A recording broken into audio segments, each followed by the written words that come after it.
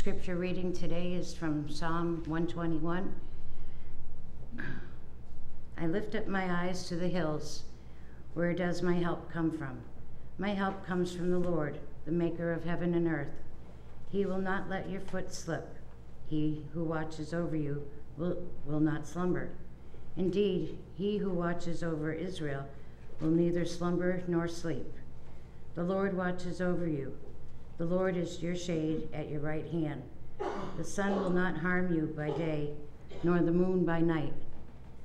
The Lord will keep you from all harm. He will watch over your life.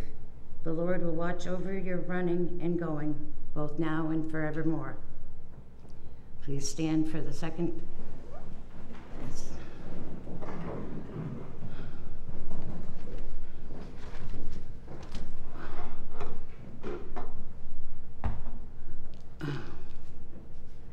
Timothy, 2 Timothy, chapter 3, 14 and 4 to 5. I could see it without the glasses, no I can't. I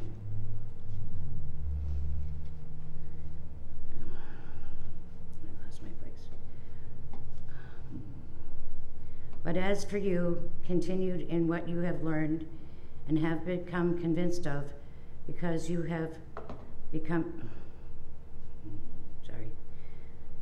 and those from whom you have learned it, and how you have infancy you have known the Holy Scriptures, which are able to make you wise for salvation through faith in Christ Jesus. All Scripture is God-breathed and is useful for teaching, rebuking, correcting, and training in righteousness, so that man of God may be thoroughly equipped for every good work. In the presence of God and of Christ Jesus, who will judge the living and the dead, and in view of his appearing in his kingdom, I will give you this change. Preach the word. He prepared it in season and out of season, correct, rebuke, and encourage with great patience and careful instruction. For the time will come when men will not put up with sound doctrine.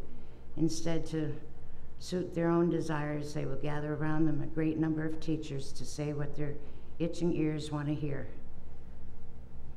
They will turn their ears away from the truth and turn aside our myths.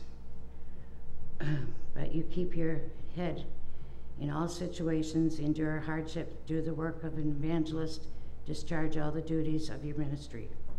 This is the word of God for the people of God. Thanks be to God. Please be seated.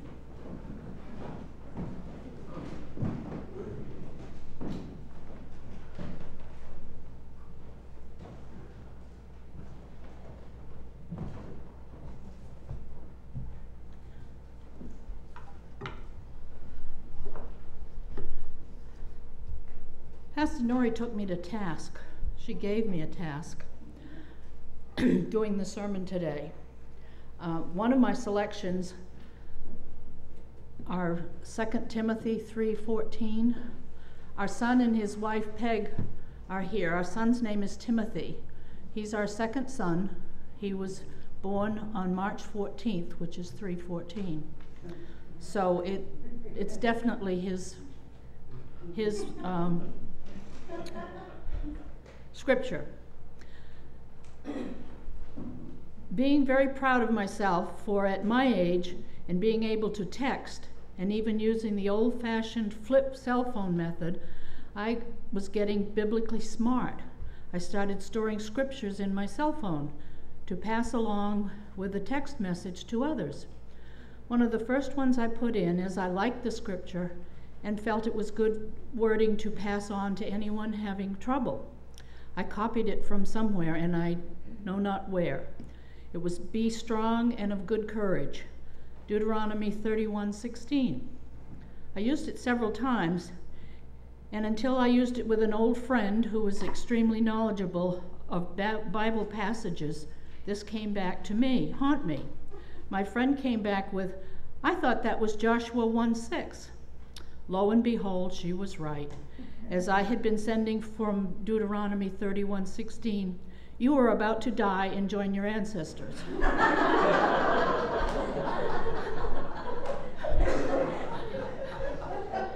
Needless to say, I changed that phrase, and having learned my lesson, maybe, to double-check future ones. You see, God has us learn from our mistakes. Our church is a transforming church.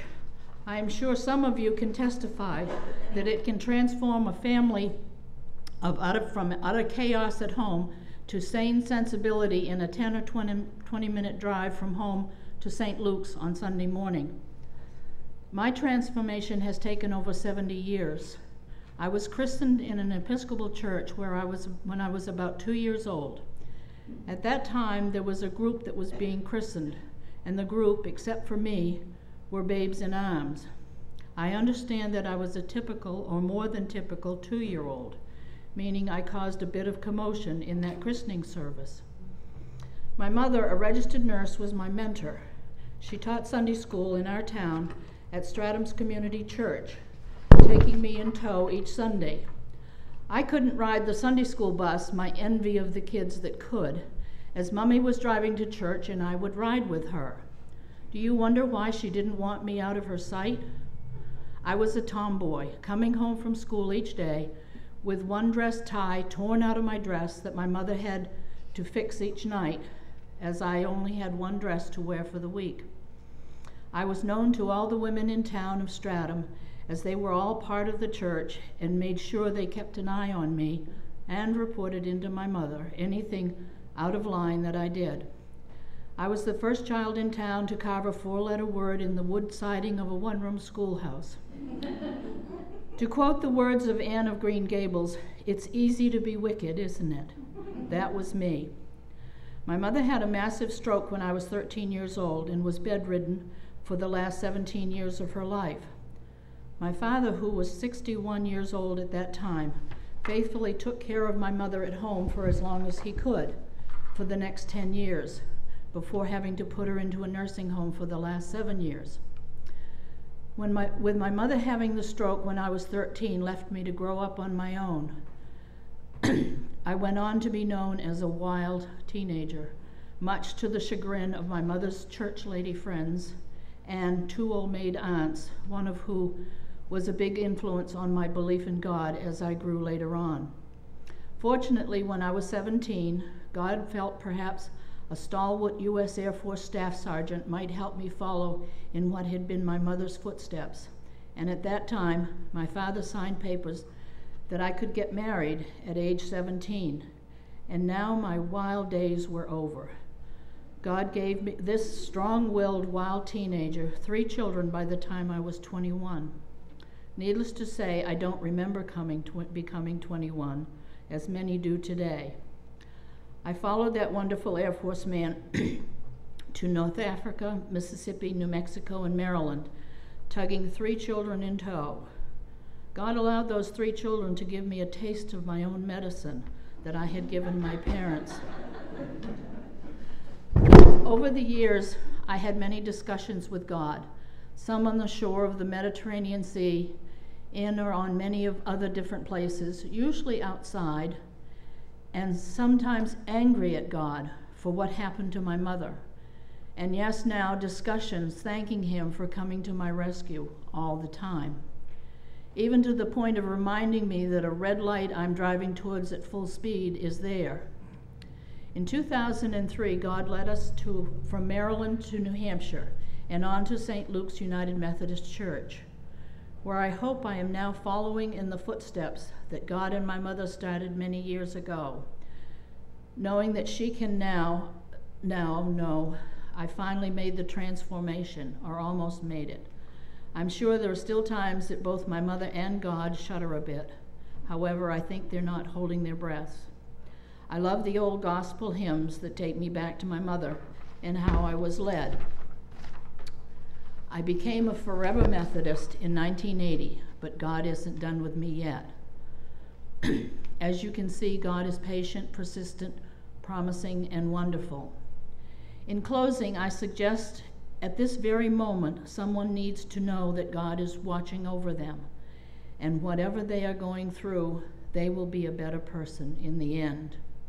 May God bless this church and the wonderful people he has put here, helping so many, many people, including me.